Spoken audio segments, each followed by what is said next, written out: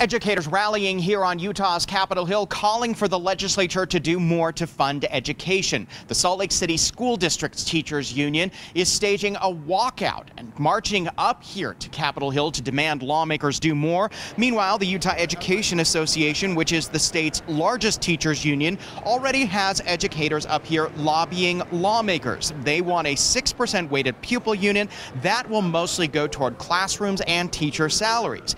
They believe the legislature can come up with the money to make this happen. In order for us to really make a difference for our students, we need 6% on the WPU as a starting block. Now, here on Capitol Hill, it is always a battle for dollars. Legislative leaders say they are committed to funding education and believe that they have shown that with increases in education spending over the past 5 years. Still, it is a battle for dollars in this budget year, and it's going to be interesting to see what happens as the budget comes together over the next week or so.